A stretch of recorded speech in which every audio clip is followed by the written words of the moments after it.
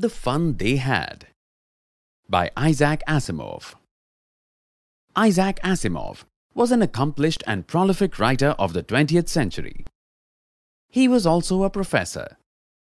Born in Russia and brought up in America, he is renowned for his works on more than 500 books, most of which focused on stories about robots and science fiction.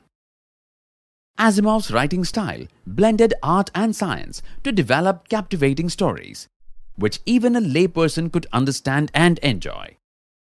He believed in nurturing insight through learning, exploration, and communication, and his writings have successfully done so.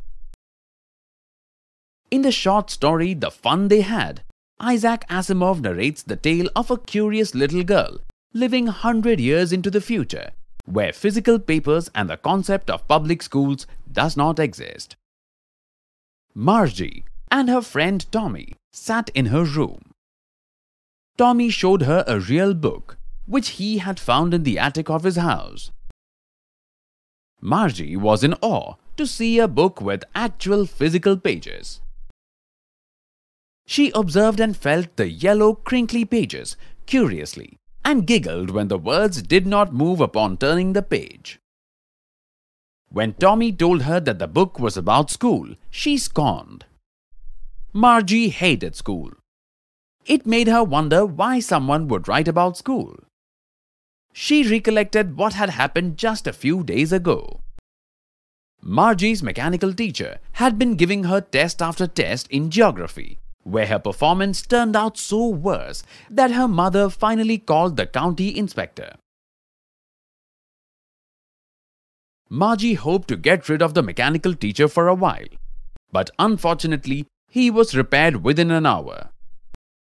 Margie despised putting homework and test papers in slots of the mechanical teacher, along with a punch code she had to remember, since she was 6 years old.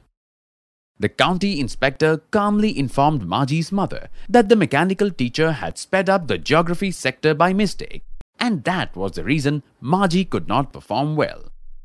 Margie was still disappointed and unhappy. Margie asked Tommy why someone would write about school.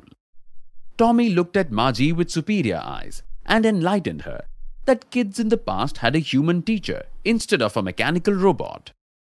This shocked Margie. First, she thought a man wasn't smart enough, and secondly, it was creepy to have a strange man coming home to teach her. Tommy screamed with laughter. He told Margie that the kids did not study at home, but went to a special building. Kids with same age would learn the same thing. Margie remembered how her mother said that every child needs to be taught according to his or her mental development. However, that wasn't the case in old schools.